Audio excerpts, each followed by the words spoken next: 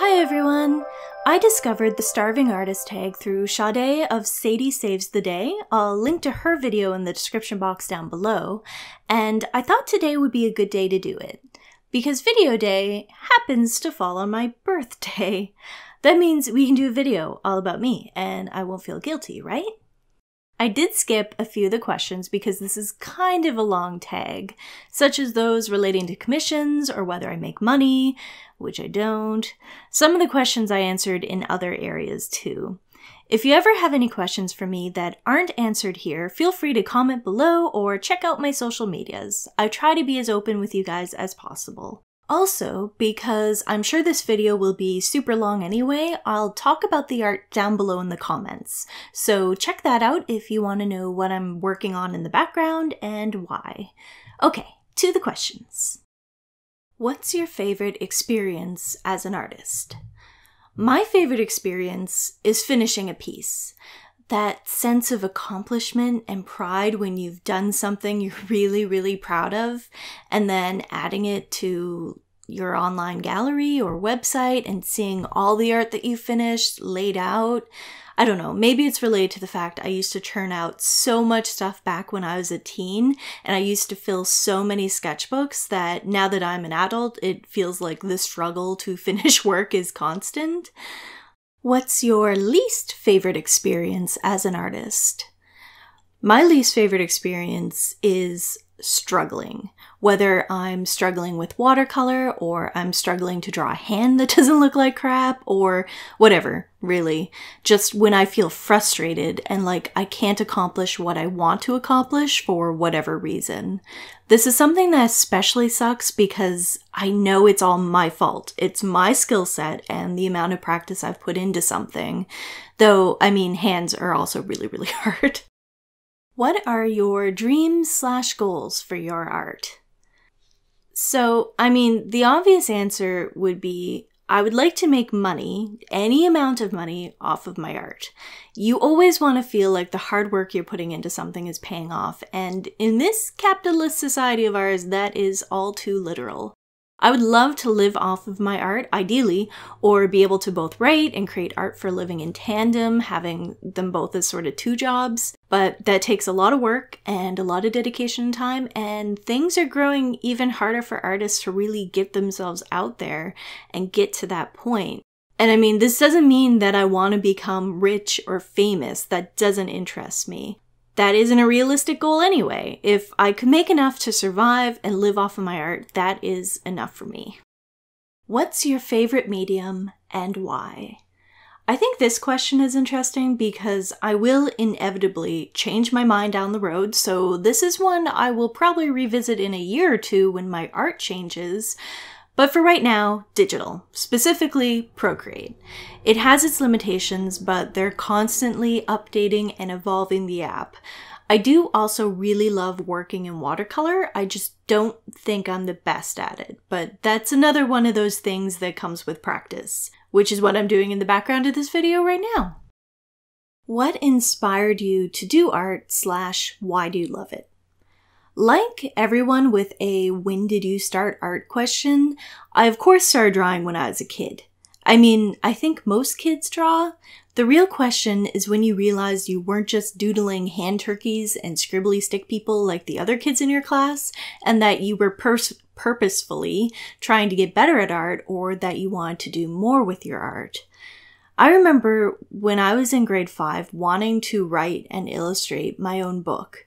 I remember creating my own fan senshi for Sailor Moon around the same time, probably the same grade. And I suppose that's both my inspiration and why I love it, because it's a way to bring my imagination to life in a very visual, literal way. I can create anything or anyone. I can create characters and moods. I can feel connected to my fandoms and to my own stories and novels.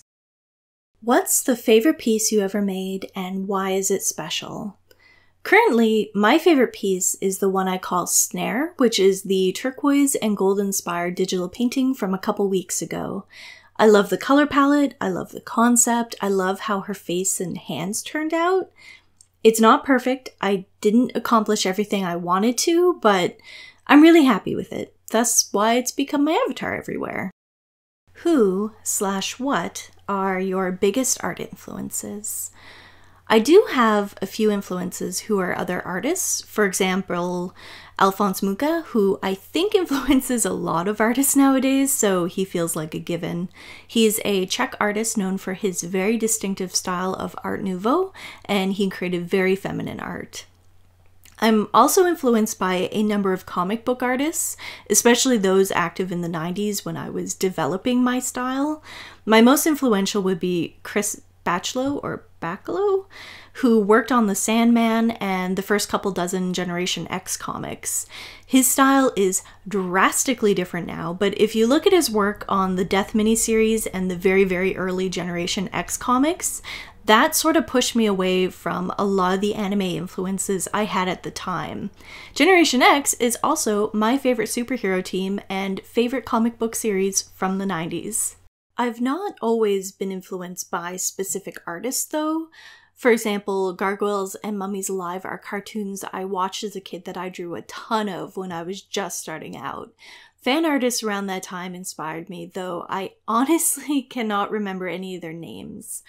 I became heavily involved in the fan communities for quite a few years, doing fan art and writing fan fiction. What do your family and friends think about you being an artist? I am incredibly lucky in that I've always had support, especially from my mom and from the friends I have who are also creative. As a teen, pretty much all of my friends drew. We would spend our lunch hours together, all with the exact same brand and type of sketchbook, drawing together. My best friend and I would actually play hooky from school a lot just to draw. We'd sneak off to our hometown's local photography museum pretending we were working on a project, and we would hide there and draw. I don't recommend you do that, but it's funny in hindsight. Now that I'm older, I still feel supported. I mean, if I suddenly quit my day job to focus on art, I think they'd all get a bit worried that I've lost my mind, but I'm not about to do that. Honest, I promise, Mom. What advice can you give to people who want to be more artistic or creative? Well, you have to do it or you'll never start. I know it's so hard pushing yourself off that ledge to just create, so I would suggest try attending a workshop or doing an online course. My mom and a good friend of mine recently did this cool rock painting mandala course, and both are artistic people who don't always flex their creative muscle, and I know they really enjoyed it. Adult coloring books are everywhere in every style and on every subject imaginable, and that's another good way to be creative. Oh, and bullet journals. Keeping a journal or a planner that isn't strict, that you can doodle in and be creative in, is also a great way to start. What do you want to improve on / aspire to be with your future art? I do want to tell more stories in my illustrations and be able to develop backgrounds and settings better. Ideally, I would love to have my own webcomic, but those are incredibly time-consuming, and I don't know if I could keep it up through the summer when I'm working full-time. I keep mentioning it, and I realize some people might not know. I work in hospitality and tourism, specifically as a front desk clerk at a hotel, so in the winter I'm laid off. And I also want to get better at watercolor because it is a medium I really enjoy, and I don't really do any other traditional medium right now. What is your favorite thing to paint and why?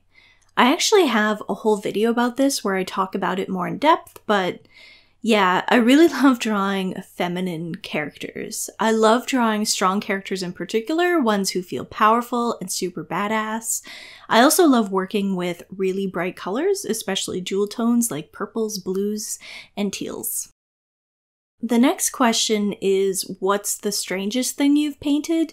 But I tend to play it safe and work on a lot of similar subjects. Oh wait, there is that art challenge I did where I turned Lapis Lazuli from Steven Universe into a mermaid. That one was kind of weird and the art turned out super weird, so I guess that would be my pick for this question. What would you tell your younger self? Don't stop, don't give up, keep sketching, keep practicing, and stay up to date with the art community. This question is something I plan on talking about at depth in a video someday because there's so much to it, but I basically quit art for close to 10 years, and when I came back, everything had changed. There were YouTube channels dedicated to art, there were Instagram artists with millions of followers, there was Patreon and Kickstarter, and there was so much more to the art community than just DeviantArt. And I think if I knew then how things would have changed, I never would have stopped. I mean, I don't know. It's hard to say because I was a very different person at 19 and 20 than I am now. Maybe I still would have quit. I like to think I wouldn't have. I mean, realistically, if present day Ley went back to past Ley and was like, "Don't quit, you idiot, keep working at it," I'm sure she would have listened. I would hope. Anyway, I screwed up. I stopped doing a lot of things in my early 20s that made me happy, and I really shouldn't have. Don't stop doing what makes you happy, guys. So, on that heavy note, now that my voice is fried, that's the end of the questions. As I mentioned earlier, I will talk about the art itself down in the comments. Feel free to do this tag if you would like. I'll have all the questions in the description box, not just the ones I did.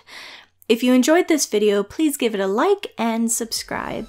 Thank you for watching, and I hope to see you in the next video. Bye!